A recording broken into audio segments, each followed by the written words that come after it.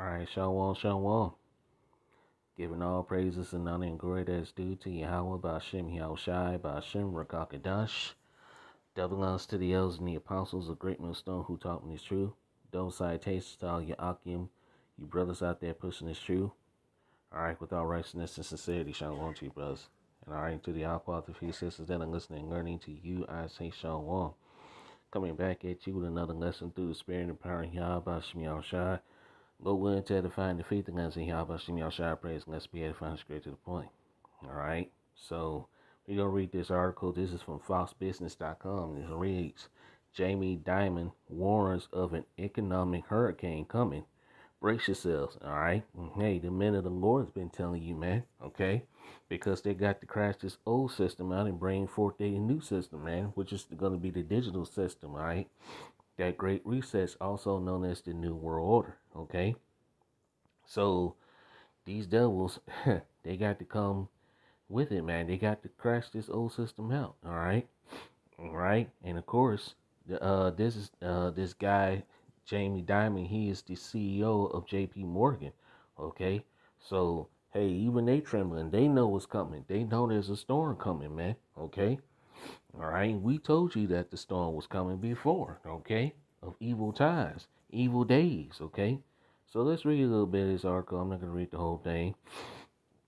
All right, then we're going to pull out some precepts and Lord willing, I praise and let's be edifying straight to the point. All right, reads under here. It says, JP Morgan CEO, brace yourself for coming economic trouble. All right, so hey, we warned you it's coming. And this is part of Jacob's trouble, man, okay? Part of Jacob's trouble, okay? Let's read it. J.P. Morgan Chase CEO Jamie Dimon warned of a looming economic hurricane caused by an increasingly hawkish Federal Reserve, rising inflationary pressure, and the Russian invasion of the Ukraine. Okay, all right.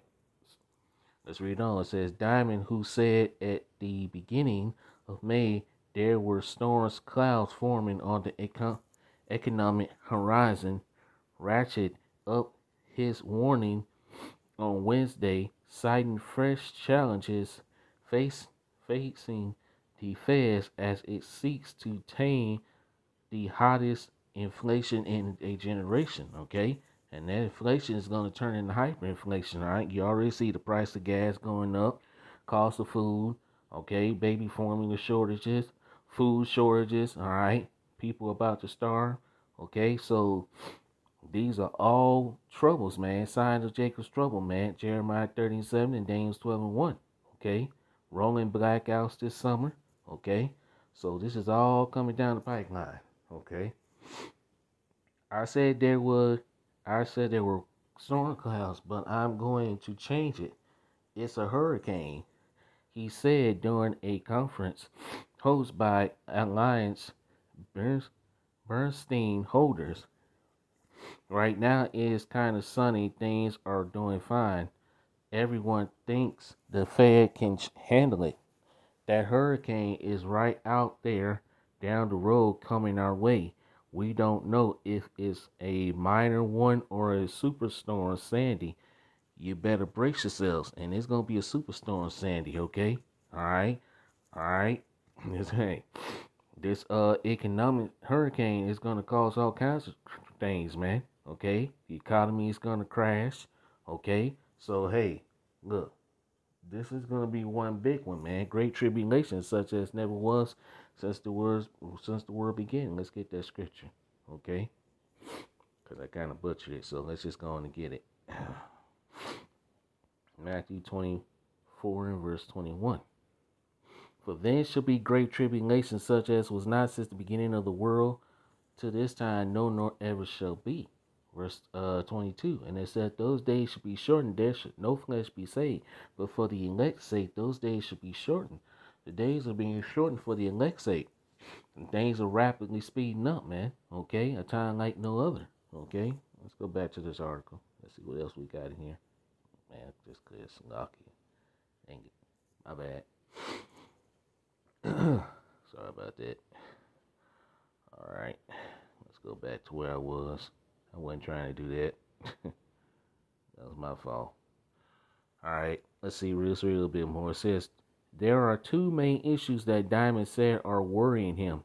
The Federal Reserve's moving to unwinding its $80.9 trillion balance sheet, deploying in a less known tool known as equivalence tightening that will further tighten credit for U.S.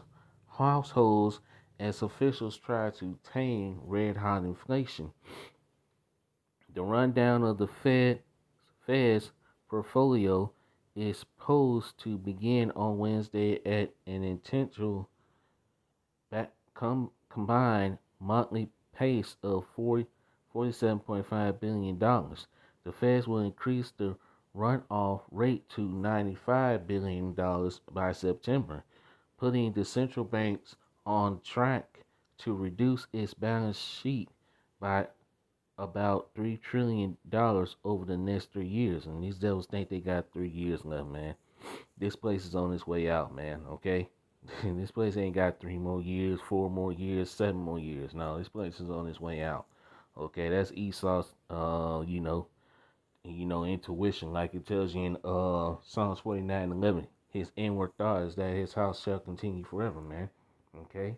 And he calls the lands after his own names, roughly paraphrasing, okay? So these devils think they got a long time to rule. Man, these devils' rulership is coming to an end. Okay? Alright. Let's see what else we got in here. I'm gonna go and read the rest of I'm gonna read a little bit more. It says, we've never had QT like this. So you're looking at something you could be writing history books for next for 50 years, Diamond says.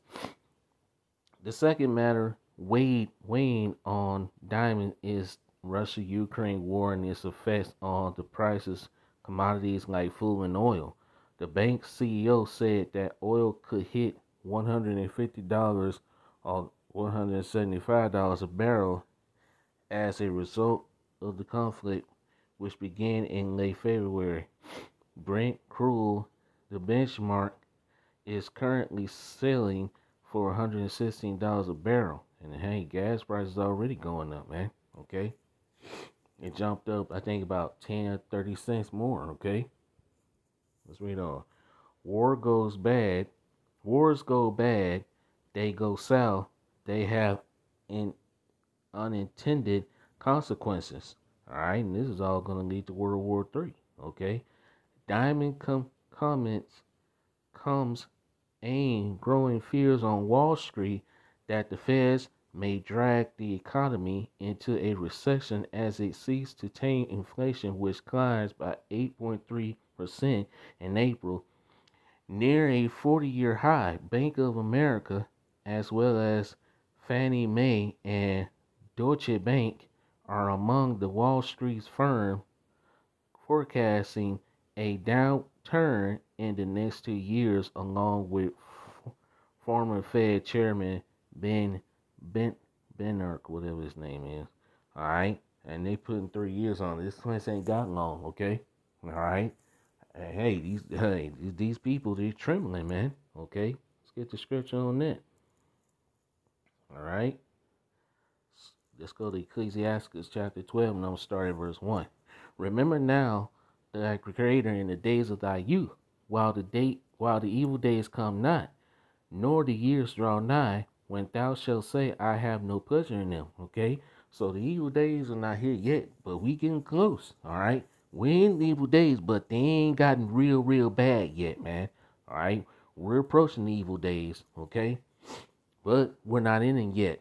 We're getting close. Okay, so hey.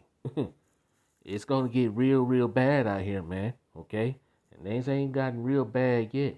Okay, but it is getting bad enough. Okay.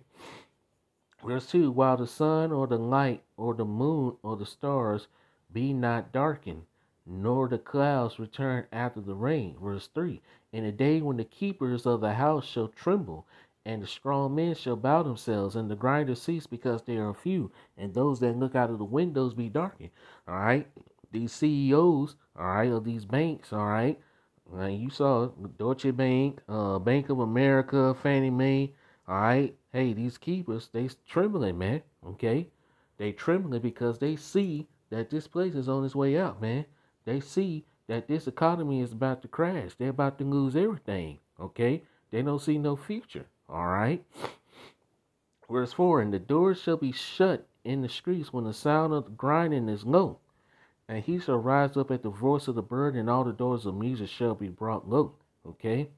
So there's no work, man. No work for Egypt, man, like it tells you. Let's get that. All right? Let's get that. Isaiah chapter 19 and verse 15, I believe. Yep. Isaiah 19:15.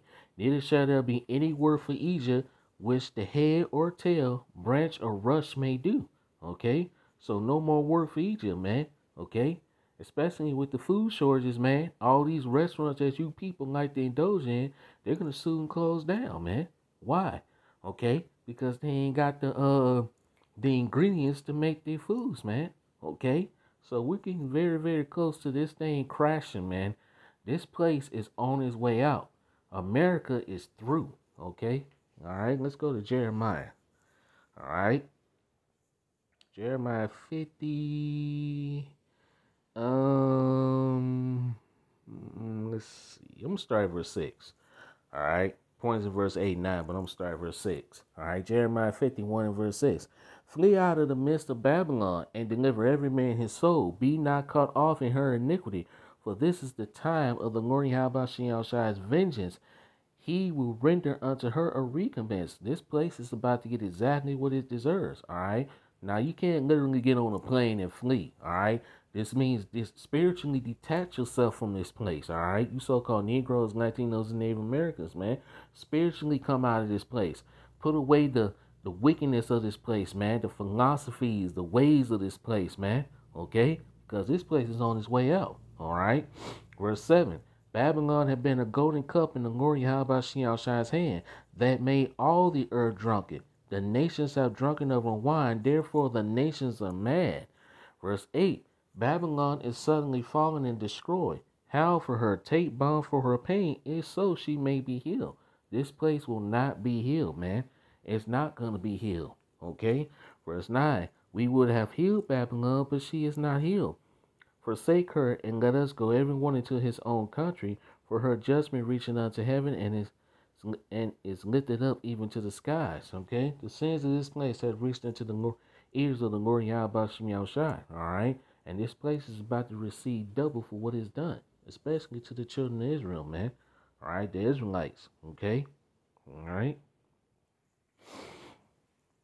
This is 2nd Israel chapter 7 and verse 43. But the day of doom shall be the end of this time, and the beginning of the immorality for to come, wherein corruption is past. All right, so the day of doom shall be the end of what time? This is Esau's rulership. Esau is the end of the world, and Jacob is the beginning of it that follows, man. Okay, so hey, this place is on its way out. All right, and immorality is coming to the Israelites, man, the elect. Okay? Well, hey, corruption is past. This corrupt, evil, wicked system that is ruled by Esau Edom is about to come to an end, man. All right? Let's read verse 44. Interpretance is at an end. Infidelity is cut off. Righteousness is grown. And truth is sprung up. All right? The truth is springing up, man, throughout the four corners of the earth, man. Like it tells you in Matthew chapter 24 and verse 14. This gospel shall be preached in all the world, all right, and then shall the end come, all right, roughly paraphrasing. And we're at the end of this place, man. We are at the end of this place, and nothing but dark days are coming, okay? Let's read Daniel chapter 12 verse 1. And at that time shall Michael stand up, the great prince was standing for the children of thy people. And there shall be a time of trouble such as never was since there was a nation, even to that same time. And at that time thy people shall be delivered, everyone that shall be found written in the book. All the elect are going to escape out of this up and coming impending destruction. It's gonna get so bad out here that Michael Allah, the archangel, is gonna have to step in for his elect. Okay? When shit gets really bad out here, man. Okay? So hey, we're close to the end. Okay? Let's go back to this article. Let's see what else in here. Let's see. Anything else? I'm gonna read a bit more. It says policymakers raise the benchmark interest rates by 50 basis points each slide early this month for the first time in 2 decades and has signaled that more similarity size rate hikes are on the table at coming meetings as they rush to catch up with inflation, which they ain't gonna catch up, man. Okay? This place it's look like it tells you. I mean, who? You know what? That reminds me of a scripture. Gotta get it. Hold on. Yeah. Right on time, man. Isaiah chapter 30 and verse 13. Yeah. Let's see. Yep, verse 13. Point. All right. Isaiah 30 and verse 13. Therefore, this iniquity shall be to you as a breach ready to fall, swelling out in a high wall, whose breaking coming suddenly in an instant. All right. Let's go to my Blue Letter Bible, man. Okay. Let's get this in the NLT. Okay. All right. Let's go to Isaiah 30, verse 13. All right. Let's get this in the NLT. Isaiah 30 and verse 13 in the NLT. Calamity will come upon you suddenly, like a bulging wall that bursts and falls. In an instant, it will collapse and come crashing down. That's what's about to happen to this place, man. That's what's about to happen to this economy. Okay?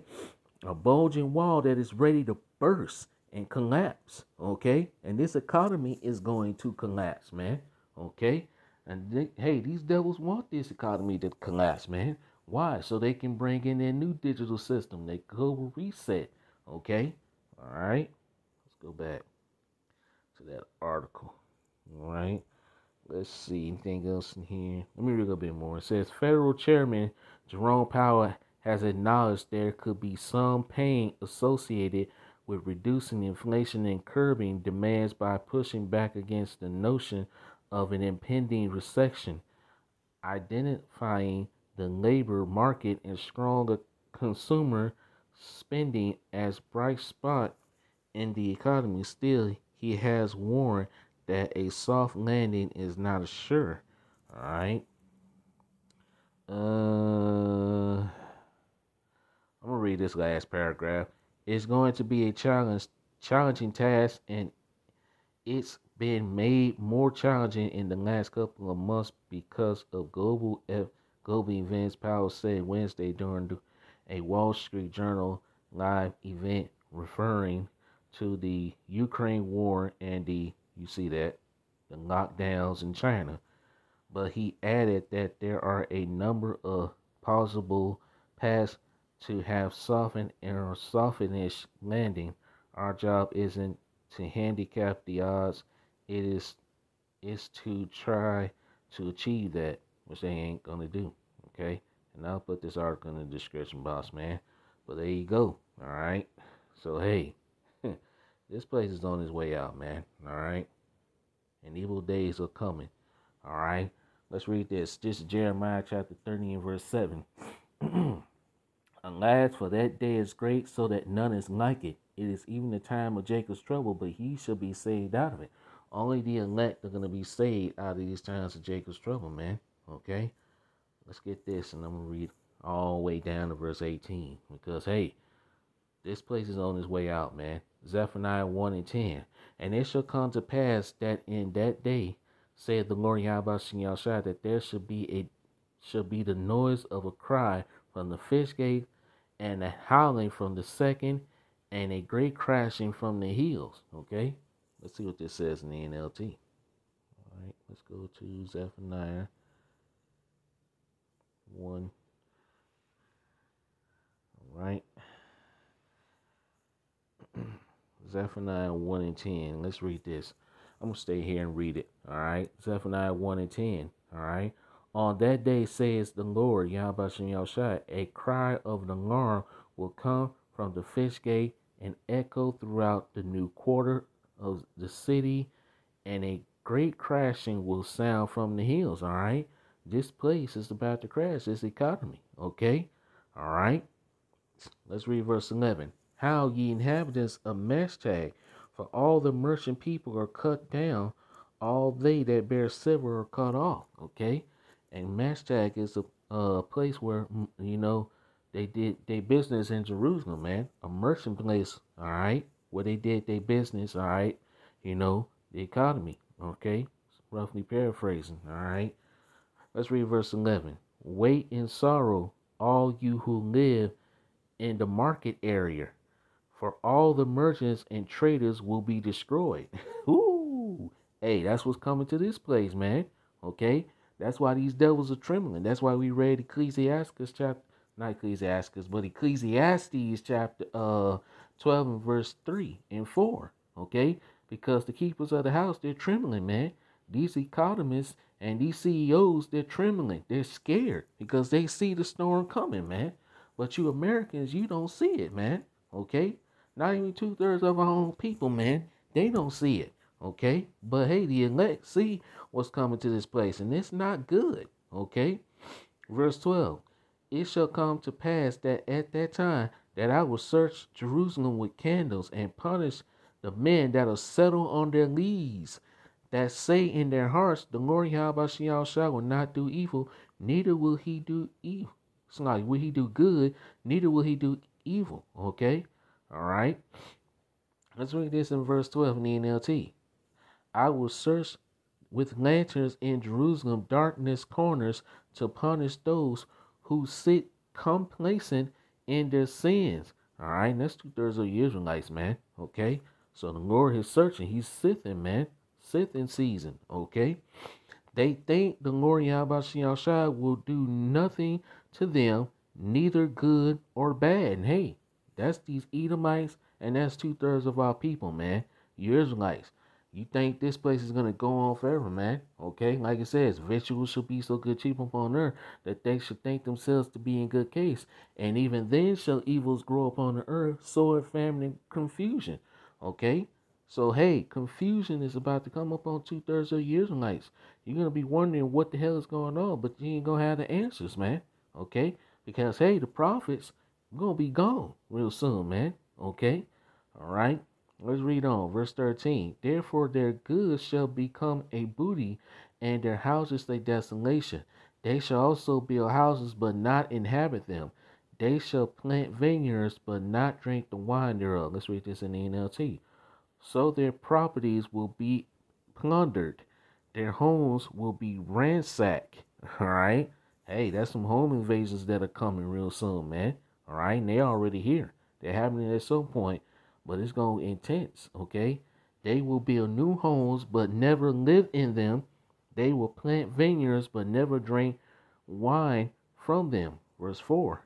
For the great day of the Lord Yahweh is near.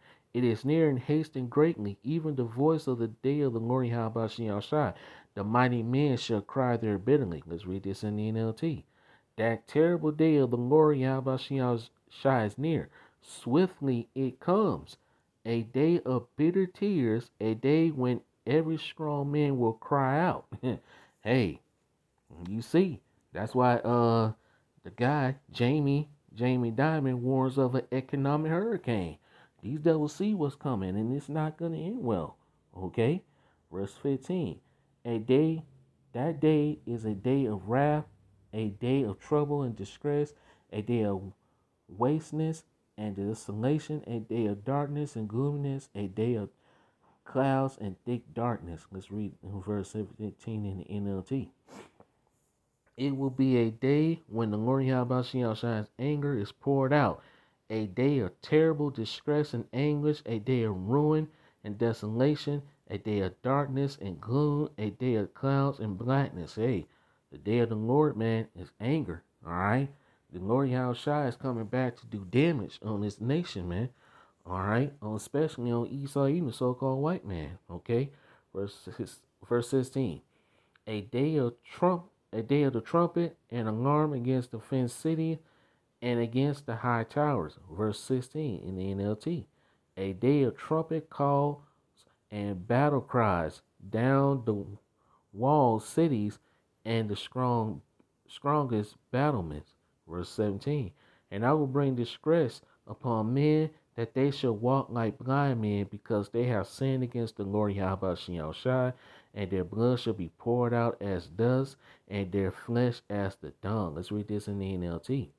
Because you have sinned against the Lord Yahweh Shai, I will make you grope like around like the blind. Your blood will be poured into the dust, and your bodies will lie rotten in the ground. Okay? Death is coming, man. Death and destruction, judgment is coming to this place. Okay? Verse 18. Neither their silver nor their gold shall be able to deliver them in the day of the Lord Yahweh's wrath, but the whole land shall be devoured by the fire of his jealousy, for he shall make even a speedy riddance of all them that dwell in the land. Let's read this in the NLT.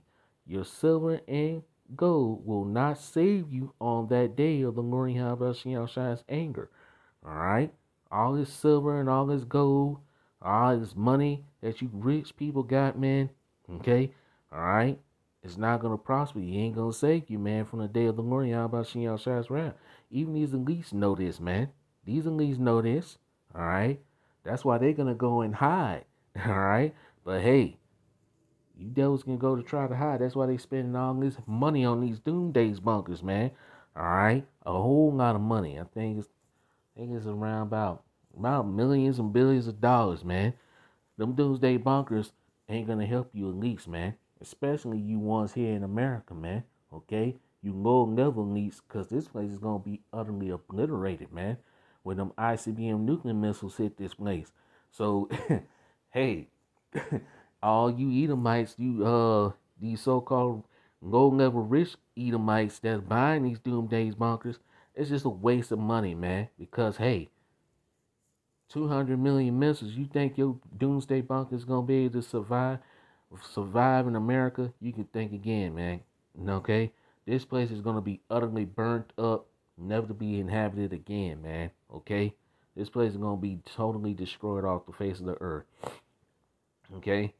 Verse 18 in the NLT. Your silver and gold will not save you on that day of the Lord Yahweh's anger, for the whole land will be devoured by the fire of his jealousy. He will make a terrifying end of all the people on earth. Okay? And that's talking about Esau's nation. This is not literal all the people, man, because hey, only the elect is gonna be saved, man. Okay? The elect is gonna be saved out of this, okay, before the destruction. 2/3 of our people, okay, are gonna die on this side. These low-level Edomites are gonna die here in Babylon, the Great America, okay. And the other nations that escape, they're gonna be the first fruits of slavery, man, okay. The 13 global banking families, all right, the illuminated families, they're gonna be the first fruits of slavery. Your queen over there and her family, so-called queen, all right. Queen Elizabeth, she celebrated 70 years of her reign. All right, and I'm quite sure you all seen that video when he's playing with flying. There was a chariot flying this, all right, flying next to these planes, man. All right, hey, the chariots of the Lord is visiting you devils, man. The eyes of the Lord are upon this place, upon the sinful kingdom. Roughly paraphrasing, man. So hey, we about to get the hell up out of here, man. And you devils are finished, man, and you know it. Okay? Alright. Let's see, anything else I had? No, that's pretty much it. I'll be ending the lesson here, man. So Lord, when our praise lesson was edifying, all praises to Yahweh Shem Yahushai, Ba'ashem Rakakadash, double honors to the elders, the apostles, a great millstone who rule well. Peace, blessings, and salutations goes to the whole for let that scattered abroad. See you with another lesson soon, Lord willing. Kwam Yasharanga Shalom. Wild about a ball, about a wump, DTA about a ball. Boom! Till next time I say Shalom. Shalom.